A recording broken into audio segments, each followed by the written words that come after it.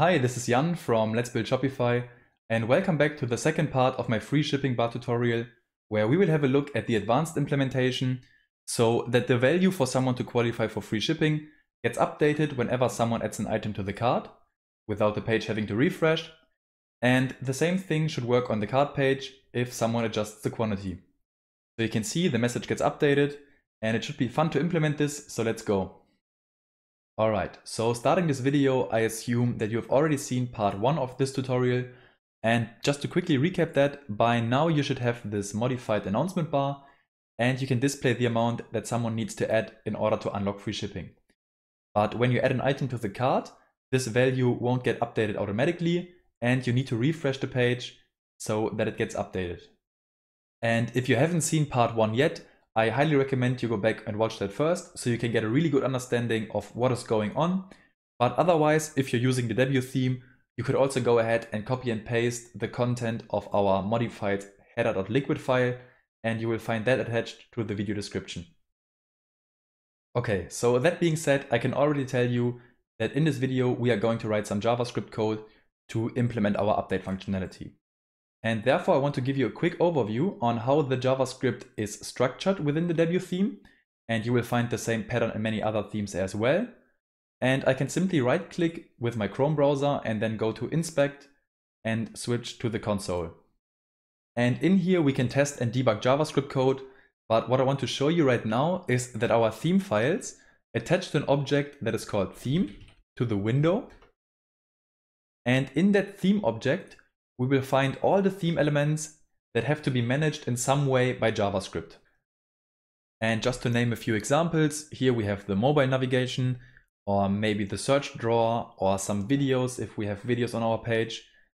And all these elements contain methods that help to control them. So for example, we could use the theme.search drawer, and in here we will find a method that is called open. And this would simply bring up the search bar. And in the same way, we have a method that is called close, and this would dismiss the search bar.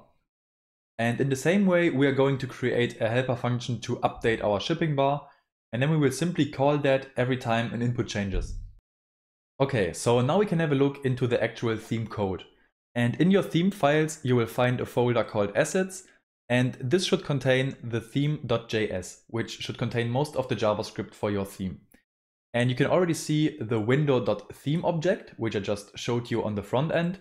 And here it is set to a blank object. And then over time, you will see that all the other elements are added to this object. So we have theme.currency, the drawer, the header, the mobile navigation, the video, and so on and so forth. And within these elements, we have all the helper functions that we can use to control the elements. So for example, here we have a method called pause video, and here we have one that is called load videos. And now we are going to scroll to the bottom, and down there we will implement our own shipping bar element with all the necessary update functions. So let me zoom in that it's easier for you to read. And down here we drop to a new line, and first of all we create our new shipping bar element. So let's type theme.shippingbar, and then we set it to an empty JavaScript object. And now we will drop in between these curly brackets, and down here I can define the so-called object properties. And all the properties will be public on the front end. So maybe we could simply type test and then some text, hello world, and maybe another property called test2, which will be some random number, maybe 1, 2, 3, 4, 5. But we can also add functions to these properties. So we will have an update function. And then we would simply type function, a pair of parentheses, and a pair of curly brackets. And in here we can define what happens when someone executes the function. So let's do console.log. And for now we will simply type updated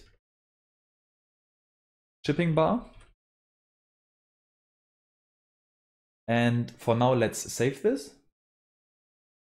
And after a quick refresh on the front end, we should now have access to our new theme.shippingbar object. And you can already see that we have our defined values. So theme.shippingbar.test equals hello world, and test2 is 1, 2, 3, 4, 5. And we can even call our update method. Therefore, we just use parentheses. And you can see now it says updated shipping bar. And this is exactly where we will implement our real update functionality later. But for now, I just want to tell you that I have a small problem with these two values being public. Because later we will have some variables and I don't want them to be public. But with the syntax that I used, we don't have a way to create private or hidden properties. So we will fix that and then we will go ahead and implement the update method. So back in the theme file, we will now define this object in a slightly different way. So let's type theme.shippingbar. And now we won't set it to an object immediately, but instead to a function. And this function should be executed immediately. So we type parentheses at the end. And in between the curly brackets, we can define that function. And in here, we can now define all the variables that we need and our update method. And then all the variables will be private and we will only return or make the update method public. And now I feel like this may sound a little bit confusing, especially if you're new to JavaScript. So let's define some variables and then I will show you this in action. So we will have one variable for the shipping bar HTML. And then we will have one, let's say, for the promote message. So we can do promote txt. And then we will have another one for the message that shows up when you unlock free shipping. So unlocked txt. And down below, we can then define our update function. So let's do function that is called update. And we can also define that function right here. But for now, we will simply type console.log updated shipping bar. And now we can go ahead and delete all the above declaration. And in this function, we will simply return our new update function to the public. So let's type update will link to the update function. And then save this. So as we check the front end one more time, we should now see that within the theme.shippingbar element, we only have access to the update method and all the other variables are no longer public. And so this syntax helps to keep things structured and it's also used throughout the theme. So I thought it would be a good idea to share this. All right, so in order to build out our update function, we now need to assign some values to our variables. And the shipping bar itself is relatively easy to get, so we can simply use document.querySelector and then select it by its CSS class. So I think it was announcement dash bar.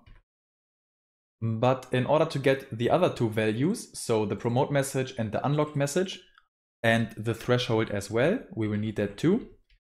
There we will use a small trick to get these, because we can't simply access the customizer settings from the JavaScript file. So therefore we will go back to the header.liquid where we implemented our free shipping bar, and then we will simply add these values to the data set of the announcement bar.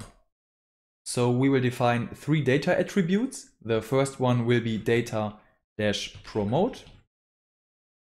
Then we will have data-unlocked. And we will have data-threshold. And now we can simply copy these variables that we defined above and place them into the data attributes. But we also need to add curly brackets so the liquid gets rendered. And the unlocked txt and the threshold.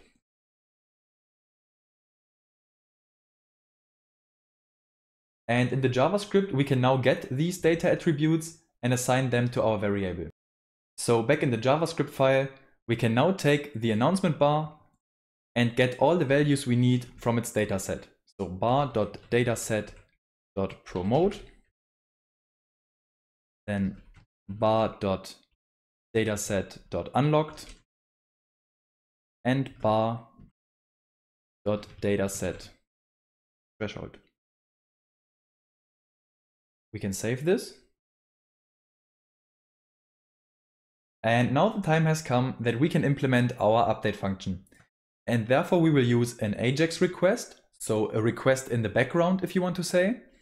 And therefore we type $.getJSON and then the request domain, which will be /card.js. So we want to request the card.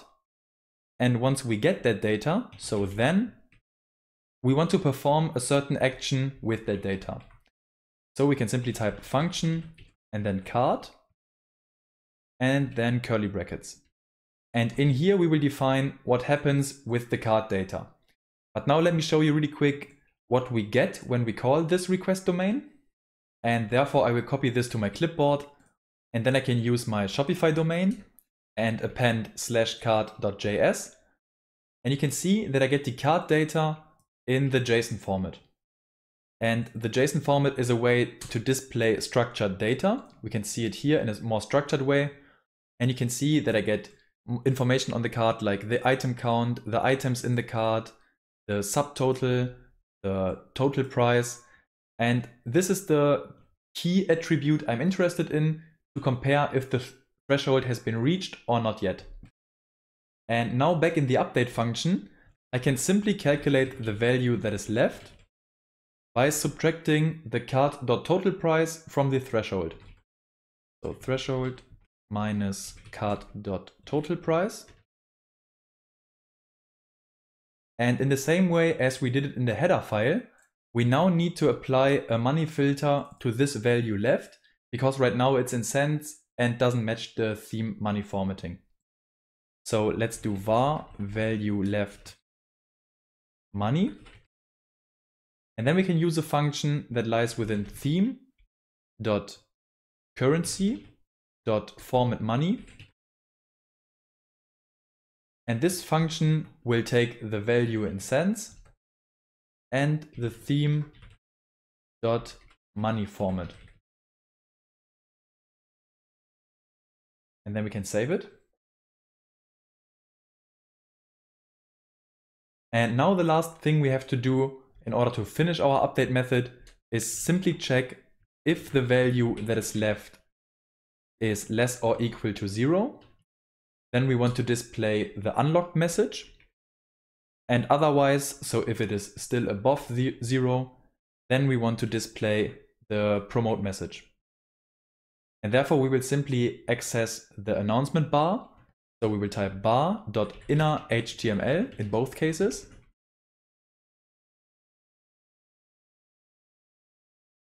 And now we can simply copy the message from the header file. So let's do this right away.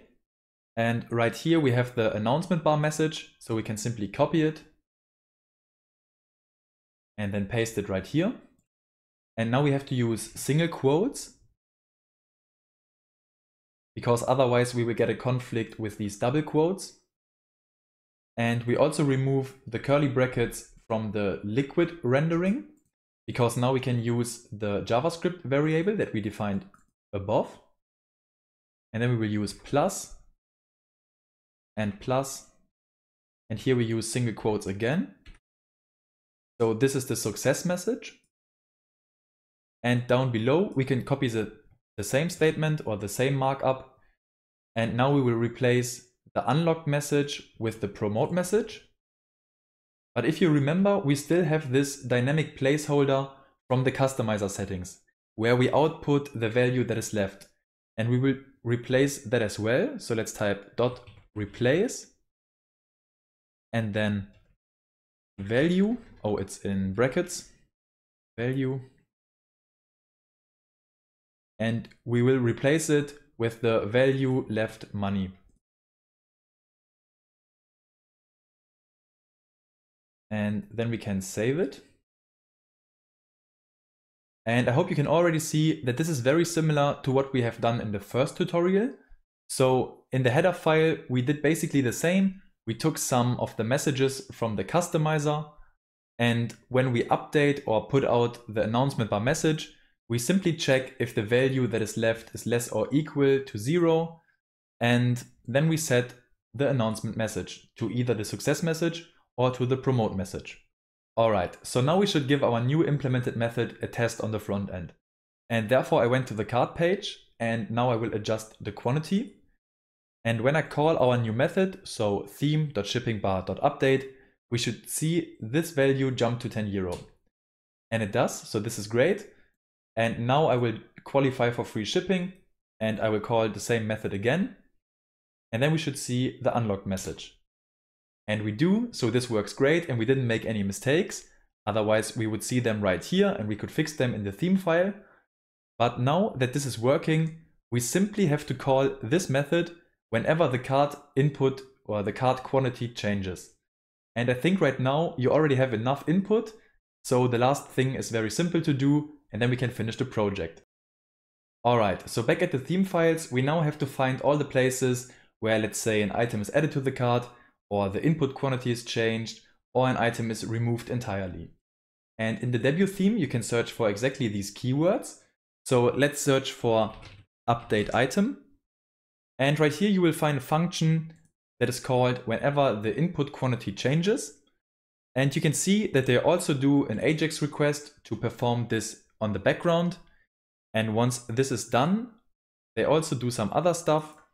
And right before they end here, we can call our new theme shipping bar update method.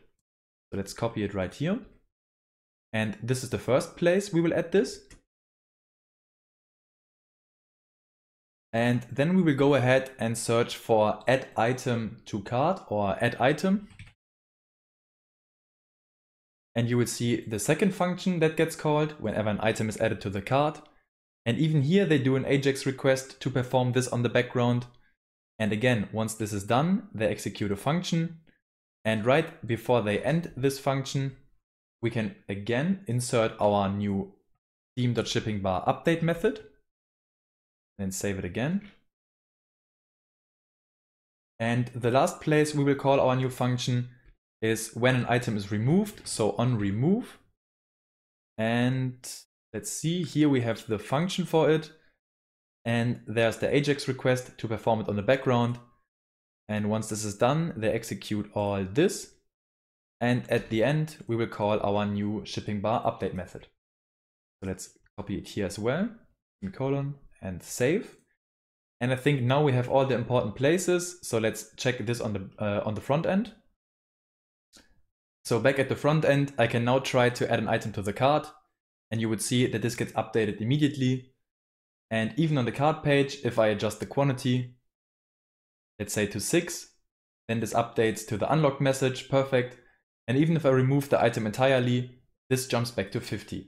So everything's working, perfect. Okay, so before we finish the video, I want to add one more little thing so that this gets a little bit safer to use. Because right now we don't have any validation if the shipping bar is enabled. And if it isn't enabled, this might throw an error and break a lot of theme code.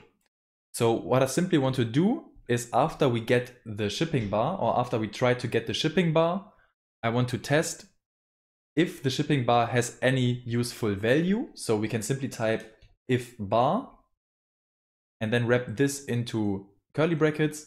And the same thing will be done in the update method.